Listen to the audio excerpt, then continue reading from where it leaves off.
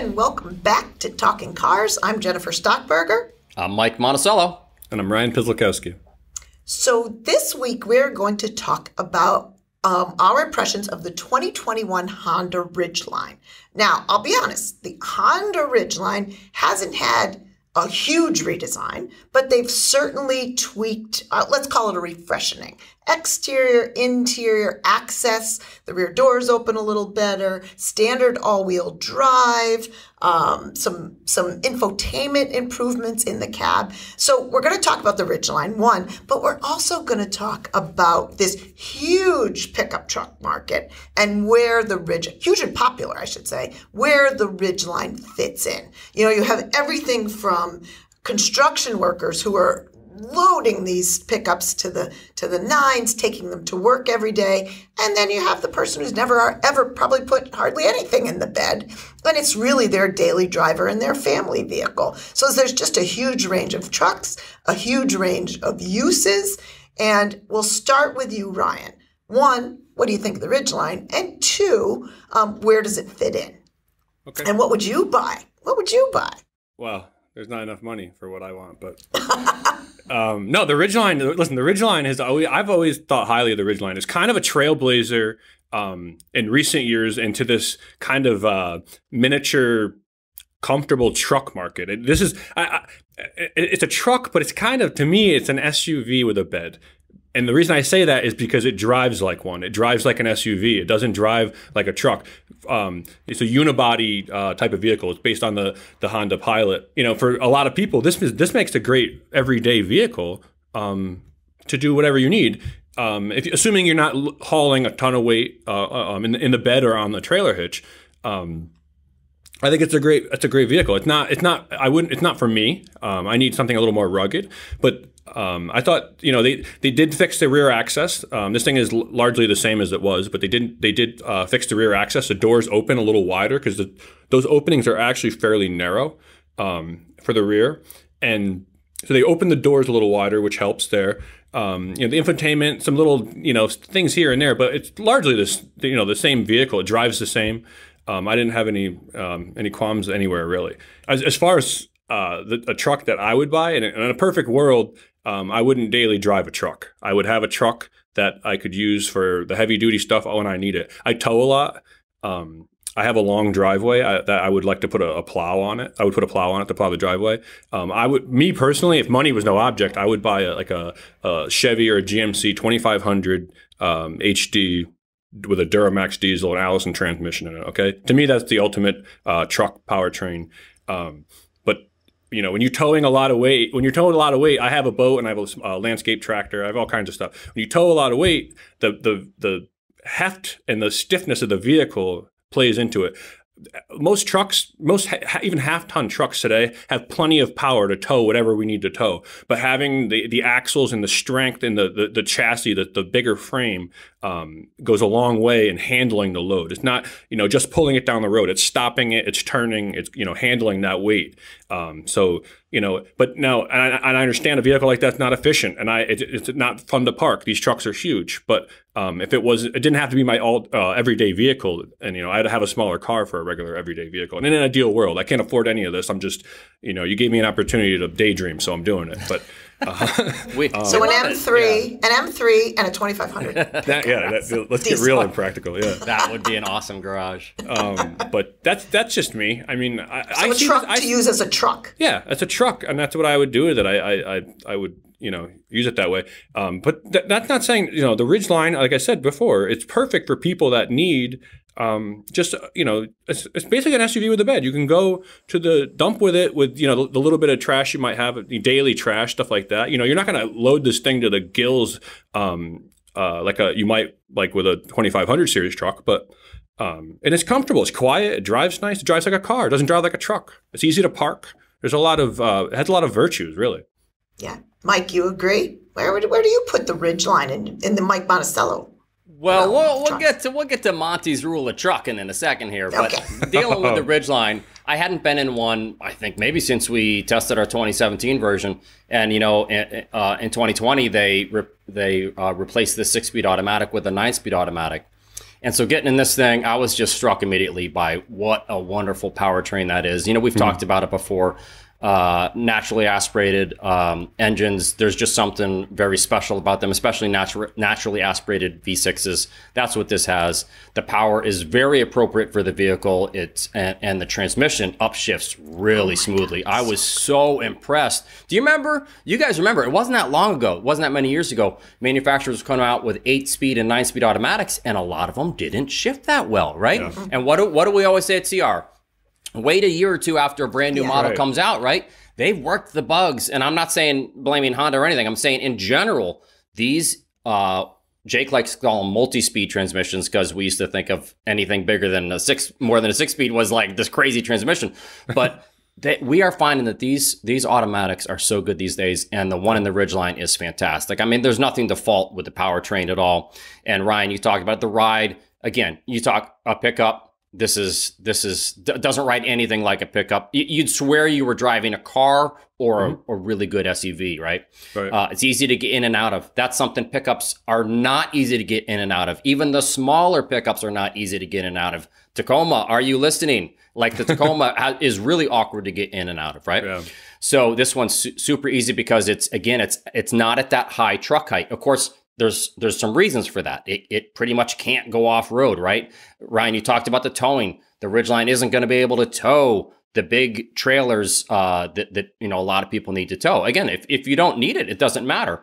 You know, we're talking about the new pickups that are coming out, right? The Ridgeline, it didn't really start this trend. It sort of did, but it sort of didn't, which is these, you know, because I mean, if you think about the Ridgeline, and now suddenly the Hyundai Santa Cruz is out, right? And then the Ford Maverick. So these even smaller pickups with even smaller beds, right?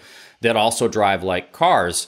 But here's one of the things about this Ridgeline compared to, say, the Santa Cruz and even the recently redesigned Nissan Frontier, right?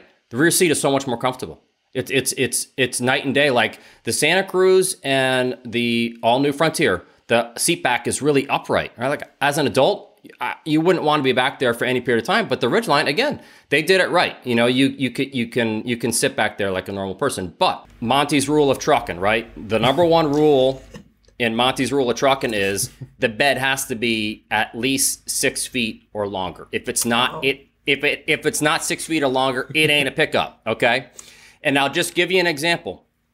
Last night I was doing well, tonight I have to go pick up some furniture from IKEA, right? Everyone loves going to IKEA to pick up furniture and then trying to build it afterwards, right? Put it together, right? I looked at the dimensions, and the Ridgeline's bed, I went out and measured it. It's 5 feet 4 inches long, and the furniture I'm picking up is a few inches longer than it, like maybe 3 inches longer, right?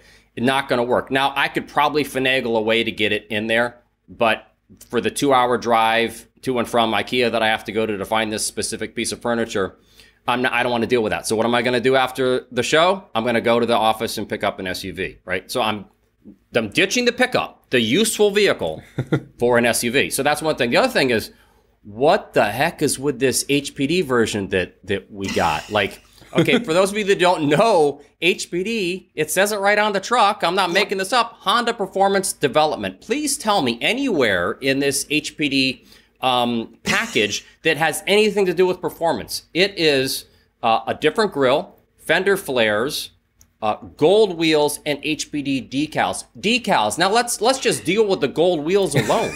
Look, gold with red. Now, I mean, give me a black and gold Pontiac Trans Am from the 70s. Oh, heck yeah. Give me, you know, a Yamaha Midnight Special Cruiser from the 80s, also black and gold. Yes, but the red with the gold wheels just looks gaudy. And I mean, for anyone who's bought an HPD version, I don't mean any offense whatsoever, but why would you buy this truck, and why would Honda put something out that says HPD on it and there's no performance benefit from this package whatsoever? It's just a waste of money. So what would you buy? 6-foot bed. Okay, speaking of gaudy, okay. Well, what exactly would you buy? Longtime viewers of the show know that I'm sticking with the same thing I've said for a while now. Ram 3500, not to one-up Ryan. You know I would never want to one-up Ryan. Ram 3500, dually. For those of you that don't know what a dually is, it's dual rear wheels, okay? Dually, Okay, crew cab, 8-foot bed, of course. And because, I mean, sky's the limit, I'm going to get 6.7 liter inline six turbo diesel, but I'm going to go for the high output version because I need 1,075 pound-feet of torque. What if I have to put some mountain bikes in the back? Come on, seriously, guys. It might happen. I'm like, what do you need all that truck for? That's incredible. I love driving dualies. I just absolutely, maybe. That is the biggest truck to possibly drive, I think. That's welcome. That is You're a welcome. massive That's vehicle. a lot of truck. Anything you guys need towed, I'm your man. I'm a pickup man. I'm like Joe Diffie. I'm a pickup man. I think I've said this before. You should see, we go to these horse shows. Now, these 3,500 diesel gooseneck horse trailers, 6 horse, these, and they're everywhere because that's what they have to carry all these horses and the weight of those trailers, which are huge. And these little petite women hop out of them who are the horse trainers. It's incredible. Just so many of them at these horse shows. And look, and you're right, Jen. If you got to tow a huge trailer with 6 horses in it, you have to go with a pretty big truck. Now, I'm only half joking, folks. My point is they have a reason. I'm not sure what see, I yours knew is. you were going to get hurtful. I knew at some point you were going to get hurtful. I have driven dually diesels. I just love the way they drive. Yeah. And I do haul motorcycles around. You guys know that. Go to track days and put my dirt bikes in the back. Do I need a dually diesel? No. Do I need the 8-foot bed? Absolutely. Because I want to be able to have the motorcycle straight on, not, canted like people have to do with the short beds and the dirt bikes and stuff. I want them straight on, and I want the tailgate up. And I really want that peace of mind of knowing that my stuff is fully in there. I can throw, gear bags and everything in there. I don't have to tie anything down, just throw it all in there and move on my way. And it's actually, and of course those Rams are great interiors and just great driving trucks. And those turbo diesels, Ryan, you know what I'm talking about. Oh my gosh, they're so good. Anyway, enough about me.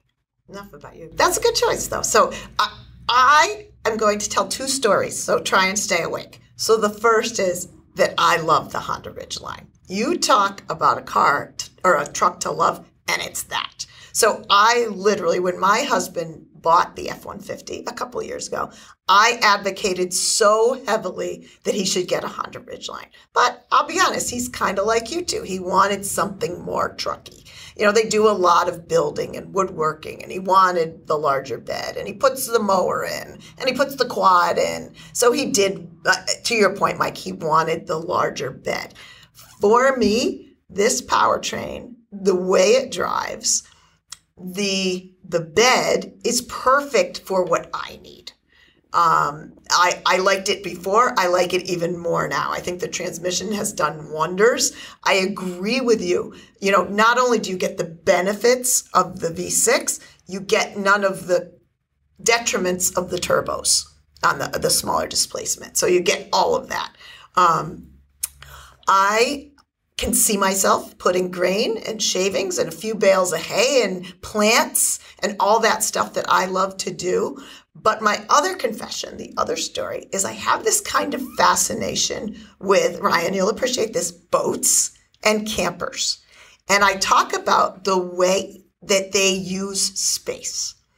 How in boats, even tiny houses, I like watching tiny houses, how they, you pull out this cupboard and it's a closet, or there's storage in every nook and cranny. I feel like we're getting there, and I like to see the new things in pickup trucks, how they're making them work. It used to be, you have a bed. If you can't put it in the bed, you stuff it in the cab because you can't have it getting wet. Well, the Ridgeline is one of those awesome ones that allows some versatility. That trunk, that sealed trunk in the bed is awesome. It's waterproof. There's your option. As you said, Mike, it's comfortable to sit in the back. Even, the Ridgeline has a flip down, but also a swinging tailgate, which may not sound like much of a change, but for someone who's shorter like me, when you can swing that gate open, now you can step up into the bed off of the bumper without having to climb over the length of the tailgate flipped down.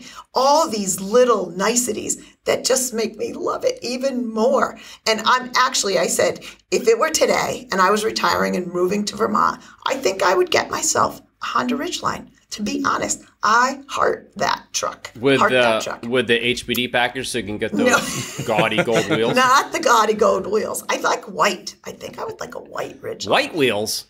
And 20 miles per gallon overall. The best fuel economy of any non-diesel powered truck in our testing on the old version. So it's not even a gas guzzler like, the old Frontier that we had was. So, yeah. Yeah, no question. It is night and day different than just pretty much any other truck out there.